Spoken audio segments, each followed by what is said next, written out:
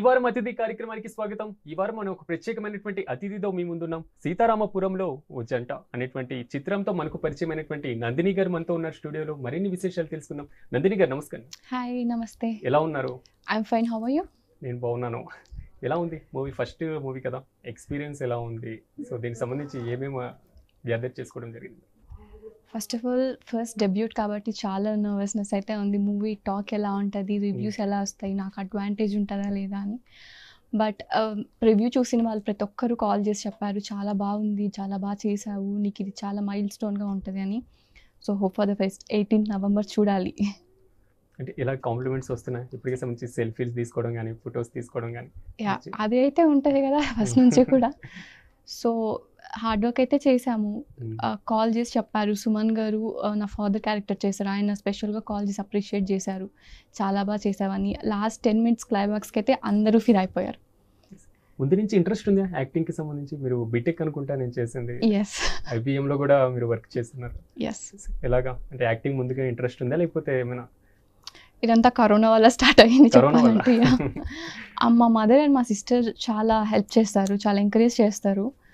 So short films, cover songs and then ఇప్పుడు movie. Okay. Direct debut అయితే movie అని చెప్పొచ్చు, కానీ పాత్ స్టార్ట్ అయిన నుంచి cover songs and short films నుంచి. ఇలాగా ఫస్ట్ టైం స్టోరీ విన్నప్పుడు ఎలా అనిపించింది డైరెక్టర్ గారు చెప్పినప్పుడు? ఫస్ట్ టైం వాళ్ళు నన్ను ఆ మూవీ కోసం కాంటాక్ట్ అయినప్పుడు చెయ్యనని చెప్పేశాను. యా, బికాస్ ఇండస్ట్రీ నాకు ఎవరు తెలీదు, I'm so new to the industry, so ఎందుకు రిస్క్ చేయడం అనుకున్నాను. బట్ నేనే క్యారెక్టర్కి కావాలి అని పదే ఫోన్ చేసి ఒప్పించారనమాట. మళ్ళీ సరే చలో ఏమవుతుంది కానీ అని స్టోరీ విన్నాము. స్టోరీ వినగానే కంప్లీట్ ఒక తెలుగు అమ్మాయిని రిప్రజెంట్ చేసే క్యారెక్టర్, ఒక అమ్మాయి ఎలా ఉండాలి ఈ కాలంలో అని చెప్పే క్యారెక్టర్. సో ఓకే చెప్పేశాను, ఏదైనా మనం ప్రూవ్ చేసుకోవాలి కదా. కానీ ట్రైలర్ చూస్తున్నప్పుడు అనిపిస్తుంది చాలా వరకు కూడా మీ ఫస్ట్ మూవీ కాదన్నట్టు అనిపిస్తుంది. అంటే బాగా యాక్టింగ్ చేశారు, చాలా వరకు జీవించినట్టు అనిపించింది నాకు.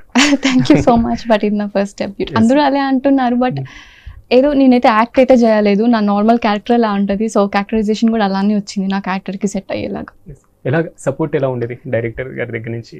అదేవిధంగా డైరెక్టర్ గారు స్టార్టింగ్ నుంచి సపోర్ట్, ఫ్రమ్ ద స్టోరీ చెప్పినప్పటి నుంచి ఇప్పటి వరకు ఈ రోజు వరకు ఎప్పుడు సపోర్ట్ డైరెక్టర్ సార్ అనేది.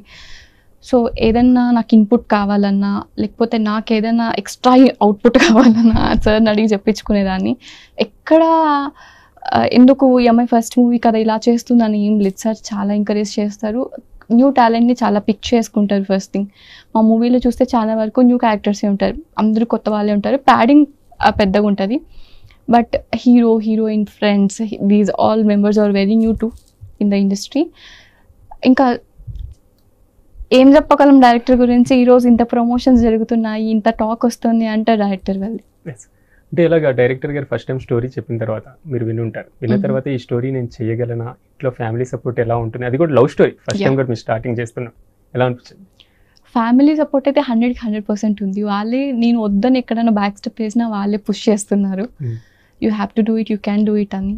సో మాకు చెప్పా కదా, ఫ్యామిలీ సపోర్ట్ అయితే చాలా బాగుంది. అండ్ సినిమాలో కూడా కొన్ని సిచ్యువేషన్స్లో నేను చేయలేనేమో అనిపించింది. లైక్ క్లైమాక్స్ ఫైట్ నేనే చేయాలి, హీరో కాదు, నేనే చేయాలి. హీరోయిన్ ఫైట్ చేస్తారా? నేనే చేస్తాను. సో ఫస్ట్ మూవీకి హీరోయిన్ ఫైట్ చేయడం అనేది ఎక్కడ ఉండదేమో, నేను చేశాను. సో అక్కడ కూడా నేను చెయ్యలేను, నా వల్ల కాదు ఆ రోప్స్ అంతా పట్టుకొని ఎగరడం అని చెప్పా. బట్ అనుకున్నంత అయితే లేదు, ఈజీగా చేసేసాను. సో వాళ్ళు చెప్పారనమాట, నువ్వు ఈజీగా చేయగలవు, నీ వల్ల అవుతుంది అని. ఇబ్బంది అయితే ఎక్కడ అనిపించలేదు. అంటే చాలా వరకు కూడా ఈ మూవీకి సంబంధించి చాలా వరకు హోప్స్ వస్తున్నాయి, చాలా వరకు లవ్ స్టోరీస్ వచ్చినాయి, లవ్ స్టోరీస్లో బాగా సక్సెస్ అయినవి ఉన్నాయి. ఇది కూడా లవ్ స్టోరీ. అంటే ఉన్న లవ్ స్టోరీస్కి ఇది రొటీన్ కాకుండా భిన్నంగా ఎలా ఉండేటువంటి ఛాన్సెస్ ఉన్నాయి? ఫస్ట్ ఆఫ్ ఆల్ ఇది చిన్న పిల్లల నుంచి పెద్దవాళ్ళ వరకు ప్రతి ఒక్కరూ చూసే లవ్ స్టోరీ. ఎక్కడ కానీ ఏంటి వీళ్ళు ఇలా చేశారు అని ఎక్కడా ఉండదు. అండ్ ఇప్పుడున్న జనరేషన్కి like how love is dependent on caste, ఇక్కడ క్యాస్ట్ని మెయిన్గా పిక్ చేసుకున్నారు.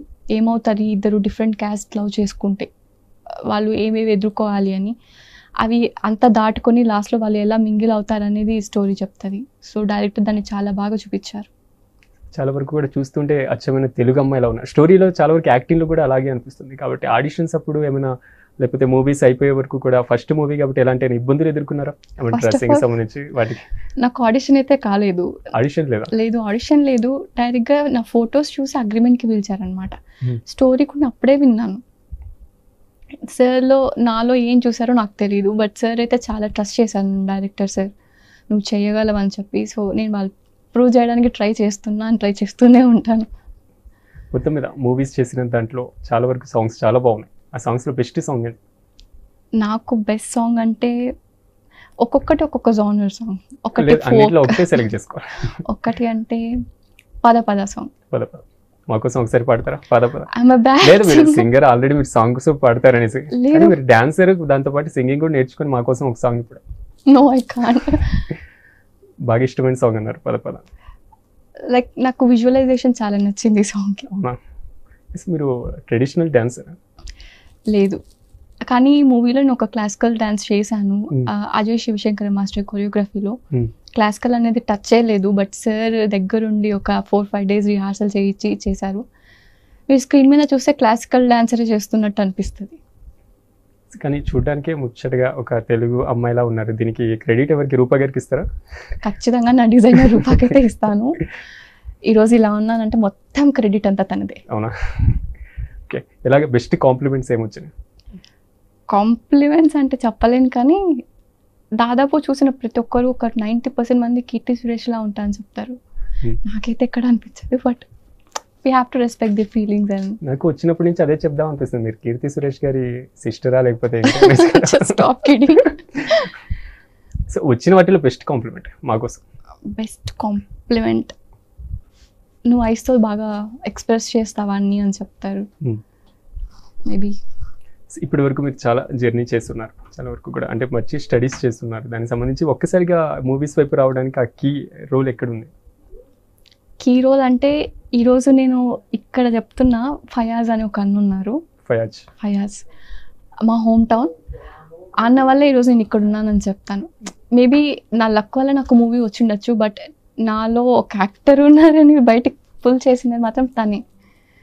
సో ఈరోజైతే మీరు ఎక్కడున్నా thank you so much Fayaz. నేను ఈరోజు ఇక్కడ ఉన్నానంటే అది కేవలం మీ వల్లే.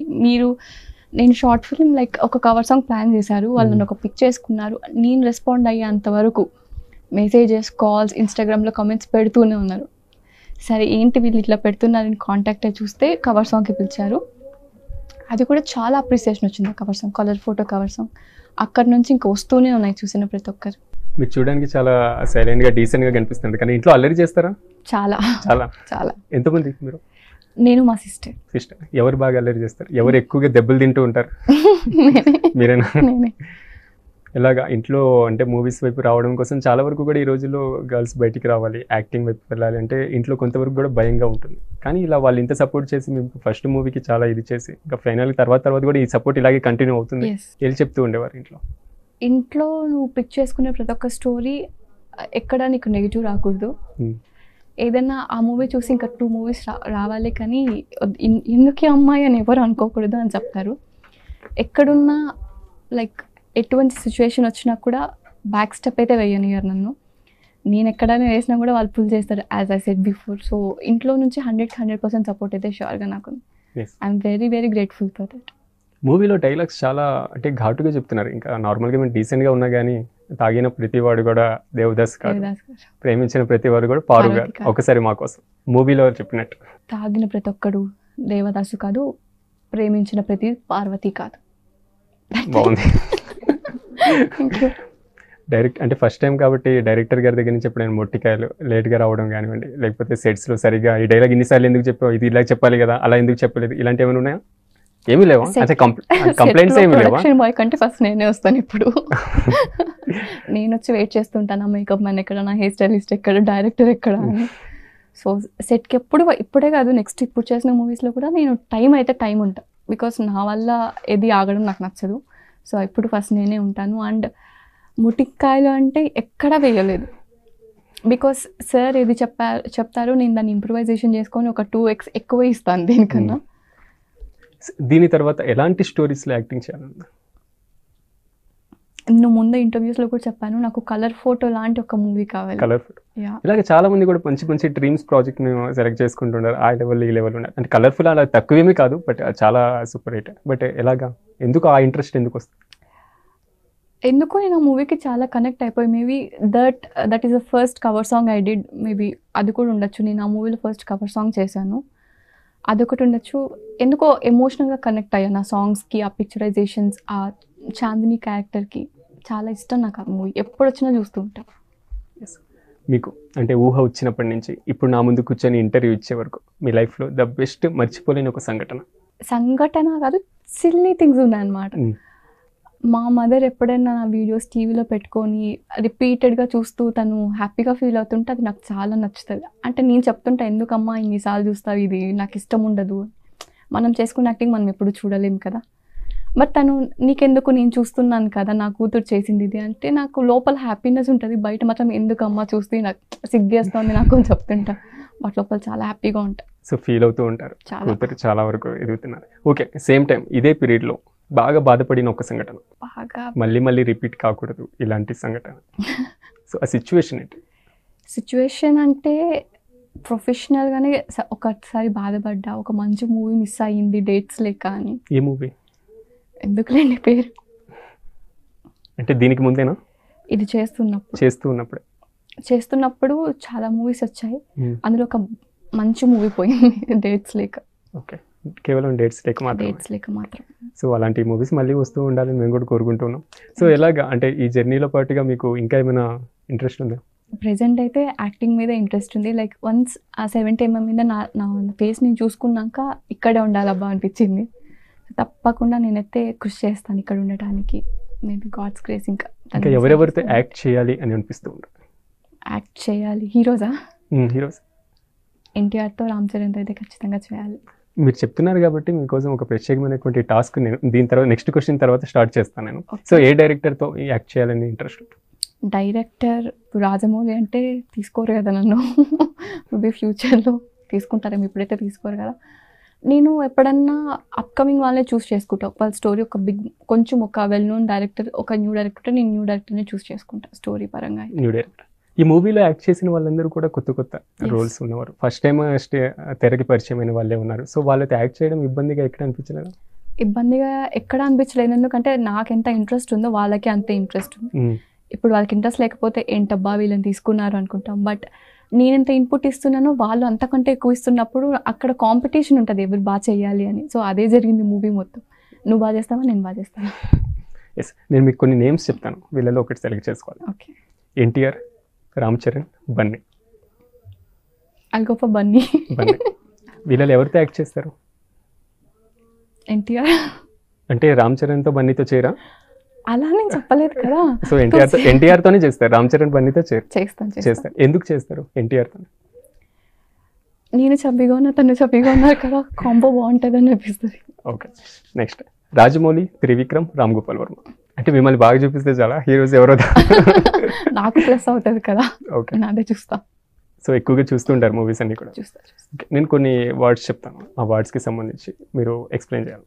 Okay. Love, success, luck. Success ఎందుకు? మన లైఫ్లో నెక్స్ట్ ఏది ఉండాలన్నా సక్సెస్ ఉంటేనే అన్ని మన దగ్గరికి వస్తుంది. బాగుంది. సక్సెస్ లేకపోతే లవ్ వెళ్ళిపోతుంది, ఇంకా అన్ని వెళ్ళిపోతాయి. ఫస్ట్ టైం లవ్ స్టోరీ చేశారు అంటే లవ్ స్టోరీస్ ఏమైనా ఉన్నాయా? ఏమి లేవు. సో ఇలాగ కాలేజ్ డేస్ ఎలా సాగుతూ ఉండేది? అంటే అప్పుడు కూడా ఎవరైనా ప్రపోజ్ చేయడం కానివ్వండి, వెంటపడడం కానీ? ప్రపోజెస్ అయితే ఉంటాయి కదా, ఒక అమ్మాయి మంచిగా అనిపిస్తే అది మనం యాక్సెప్ట్ చేస్తామా లేదా అనే దాన్ని బట్టి ఉంటుంది. ఉన్నాయి. ఇక్కడ చాలా ఏమి ఇన్సిడెంట్స్ ఏం జరగలేదా? బీటెక్లో చాలా జరిగాయి. బీటెక్ అంటే ఇంక ఏం చదువుతాం అసలు, వెనకాల కూర్చోవడం, అందరితో మాట్లాడుకోవడమే ఉంటుంది. బ్యాక్ బెంచర్ మీరు కూడా? Back bencher. Okay. So Nandini heroine కాకపోయి ఉంటే ఏమయ్యి ఉండేవారు? Software employee. That's it. అంటే పెద్ద పెద్ద ఆలోచనలు ఏం నాకు లేవు.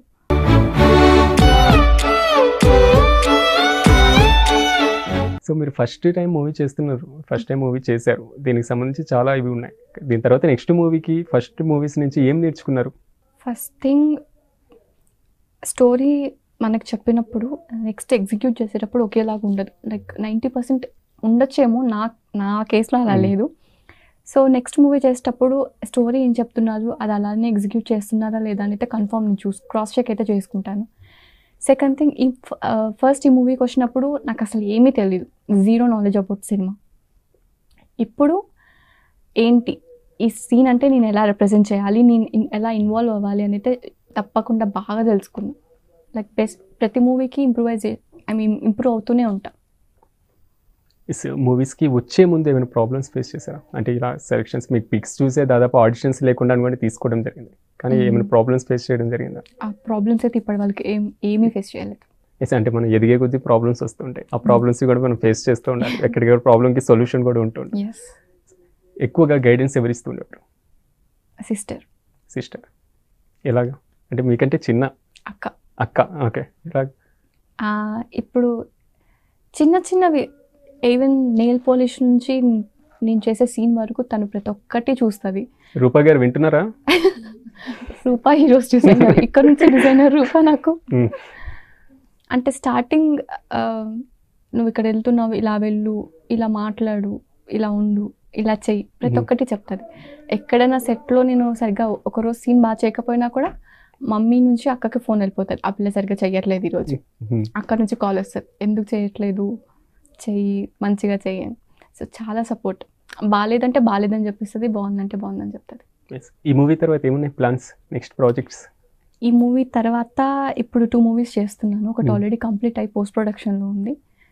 ఇప్పుడు శ్యామ్కి నాయుడు గారి డిఓపిలో ఇంకొక మూవీ చేస్తున్నాను. So for the best. మీరు క్లాసికల్ డాన్స్ నేర్చుకున్నారా? లేదు, నేర్చుకుందామని ట్రై చేశాను, బట్ నేర్పియలేదు మా మమ్మీ. నేర్పలేదు. ఈ స్టేజ్ నుంచి మమ్మీ గారికి ఏమైనా చెప్పాలనుకుంటున్నారా? మమ్మీకే కాదు, ఫ్యామిలీ అందరికీ చెప్పాలి. Thank you so much. Award కాకుండా ఇంకేమైనా చెప్పండి. ఐ లవ్ యూ మా. ఎప్పుడు చెప్పలేదు, బట్ మీరు లేకపోతే ఈరోజు నేను ఇక్కడ లేను, ఈరోజు ఇక్కడ ఇంటర్వ్యూ ఇస్తున్నానంటే కూడా కేవలం మీ వల్లే, మీరు సపోర్ట్ చేయడం వల్లే. ప్రతి ఒక్కటి చెప్తుంటారు, ఇది ఇలా కాదు, అలా కాదు, ఇలా కాదు అనేసి. ఇప్పుడు నేను కోపడ్డం వల్ల ఏమైనా చేస్తారు? అదైతే ఊరికనే వస్తుంది కదా, కాస్ట్. మీకు వస్తుందా, వాళ్ళకి వస్తుందా? మీకే వస్తుందా? సమ్ టైమ్స్ వాళ్ళు ఇన్పుట్ ఇచ్చినప్పుడు అంత టక్కమని మనం తీసుకోలేము, సో అప్పుడు కోపం వస్తుంది. బట్ ఆలోచిస్తే వాళ్ళు చెప్పింది కరెక్టే కదా అనిపిస్తుంది. ఎక్కువగా మూవీస్ చూస్తూ ఉంటారు, ఎలాంటి మూవీస్ ఎక్కువగా ఇష్టం ఉంటుంది మీకు? నాకు హిస్టారికల్ మూవీస్ అంటే ఇష్టం. Historical movie. మీరు కీర్తి సురేష్ గారిలాగే అనిపిస్తున్నారు దాదాపు, సేమ్ అలాగే.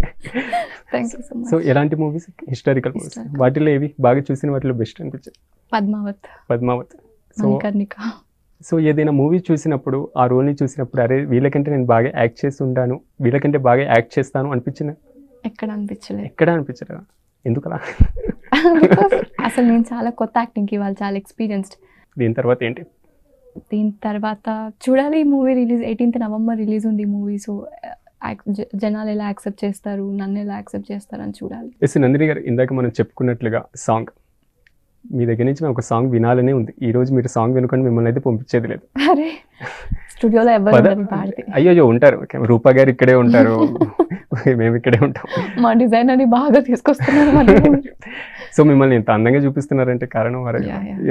కల్లోలమెంటేసుకొచ్చే పిల్లగాలి, నిన్ను చూస్తూనే కమ్మేసనే, కల్లోని గాంధర్వ కన్యే ఎక్కి రైలే, విహరించేనా భూలోకమే. బాగుంది. అంటే మీరు సింగర్గా కూడా ట్రై చేయొచ్చు నాకు తెలిసి. ఫస్ట్ కాంప్లిమెంట్ మీ నుంచి వచ్చింది సింగర్. అవునా? ఎవ్వరు ఇవ్వలేదు. అయితే బెస్ట్ నెక్స్ట్ సింగింగ్కి మీరు మీ మూవీలోనే పాడాలి. తప్పకుండా. నెక్స్ట్ సాంగ్ కూడా మీ మూవీలో మీరే పాడాలి ఖచ్చితంగా. ఇంకోటి ప్రధానంగా చాలా వరకు కూడా తెలుగు మూవీస్లో సక్సెస్ అయ్యి కోలీవుడ్కి, అదేవిధంగా బాలీవుడ్కి వెళ్ళిన వాళ్ళు చాలా మంది ఉన్నారు. సో అలాంటి ఆలోచన ఏదైనా ఉందా? ప్రస్తుతానికైతే లేదు. ఫస్ట్ టాలీవుడ్లో ప్రూవ్ చేసుకొని మనం చూద్దాం. First Tollywood. So best next కూడా లవ్ స్టోరీతో ముందుకు రాబోతున్నారా? Kind of. అంటే ఒక స్టోరీలో ఏ బేస్ చేసుకొని మీరు సెలెక్ట్ చేసుకుంటుంటారు? బెస్ట్ స్టోరీ స్క్రిప్ట్ మీద వెళ్తాను. ఈవెన్ న్యూ హీరోయిన్ కూడా నేను వెళ్తాను. ఎందుకంటే కొందరు ఆలోచిస్తారు, అమ్మాయి కొత్త హీరోయిన్ కదా, హీరో కూడా కొత్తగా ఉంటే ప్రాబ్లం అవుతుందేమో, అంత ప్రజల్లోకి వెళ్ళదేమో అనుకుంటారు. బట్ నేను అలా అయితే కాదు, నేను స్టోరీని నమ్ముతాను. స్టోరీ నేను చేయగలను, ఇది జనాల్లోకి వెళ్తుంది అంటే కాస్ట్ ఏదైనా, ప్యాడింగ్ ఏదైనా నేను చేయడానికి అయితే రెడీగా ఉంటాను. సో మెయిన్ స్టోరీ మీద బేస్ అయి ఉంటుంది. చాలా వరకు కూడా ఈ మధ్య కాలంలో బోల్డ్ మూవీస్ అంటే దానికి సంబంధించినటువంటి ఎక్కువగా వస్తున్నటువంటి సో ఫుల్ నిండుగా ఉన్నటువంటి ఒక తెలుగు అమ్మాయిని ఆదరిస్తారు అనేది కూడా చాలా వరకు ఉంది. అది కూడా ప్రూవ్ అయింది, ఇది కూడా ప్రూవ్ అయింది. సో దేనికి మీరు ప్రిఫరెన్స్ ఇస్తారు?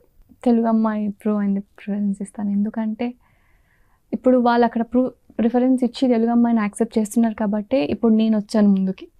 అలాగా నన్ను యాక్సెప్ట్ చేస్తే ఇంకా నలుగురు వస్తారు. సో నేను చెప్పేది ఒకటే, జస్ట్ యాక్సెప్ట్ చేయండి తెలుగు అమ్మాయిలని. ఫైనల్గా ఫ్యామిలీ అంటే ఏం చెప్తారు? లైఫ్ అని చెప్తా, బికాస్ ఫ్యామిలీ తప్ప ఇంకేమీ లేదు నాకు. So preference first family and everything. Family is everything. మీరు ఫస్ట్ టైం లవ్ స్టోరీ చేశారు కాబట్టి లవ్ అంటే ఏం చెప్తారు? Single word definition. Much needed in life. Friends. Crucial. Colleagues. Okay okay. Life. Need to understand more. Success. Waiting for that. Failure. Stepping stone. Goal. Aim high. బాగుంది. లాస్ట్లో award ఉంది చూసారా, అది ఒక్కసారిగా పీక్స్కి. సో మీ గోల్స్ లేవా? గోల్స్ పెద్ద పెద్ద goals లేవు. అది ప్రెసెంట్ ఉన్న గోల్ అయితే అందరికీ నేను తెలియాలి, నాకు ఒక మంచి పేరు, హిట్ రాకపోయినా పర్లేదు, నేను తెలియాలి, మంచి అమ్మాయిగా తెలియాలి. సో ఎందుకో తెలియాలి అంటే మూవీస్ని సెలెక్ట్ చేసుకోవాలని ఎందుకు అనిపించింది? అంటే మీకు ఉన్న ఇంట్రెస్టా లేకపోతే నార్మల్గా ఏమన్నా? లైక్ నాకు వచ్చిన ఆపర్చునిటీ ఇది. మనం మీడియాలో ఉండొచ్చు, లైమ్ లైట్లో ఉండొచ్చు. అంటే మా ఫీల్డ్ కూడా మీకు ఇంట్రెస్టే అంటారు, మీడియాలో కూడా? లేదు, నా వల్ల మీరు బాగా చేస్తున్నారు, నేను మీ ప్లేస్ టేక్ ఓవర్ చేయాలని అసలు అనుకోవట్లేదు. బెస్ట్ హీరోయిన్ మీ ఉద్దేశంలో? అంటే నార్మల్గా అయితే ఒక హీరోయిన్తో పట్టుకొని ఇంకో హీరోయిన్ ఎవరి ఇష్టం అంటే ఆల్రెడీ జలసీ వస్తుంది అనుకుంటా, నాకు తెలిసి. లేదు, నేను ఇంకా వెల్ నోన్ కూడా కాదు, ఒక నార్మల్ అమ్మాయిని, నార్మల్ తెలుగు అమ్మాయిని. సో నాకు ఫేవరెట్ హీరోయిన్స్ ఉంటారు కదా. ప్రెజెంట్ నా ఫేవరెట్ కీర్తి సురేష్. ఎందుకు, మీ సిస్టర్ అనే? ముందు నుంచే ఇష్టం. సాయి పల్లవి, కీర్తి సురేష్. సో ఫైనల్గా జనాలు ప్రేక్షకులు వచ్చి మీ మూవీ ఎందుకు చూడాలి అంటే ఏం చెప్తారు?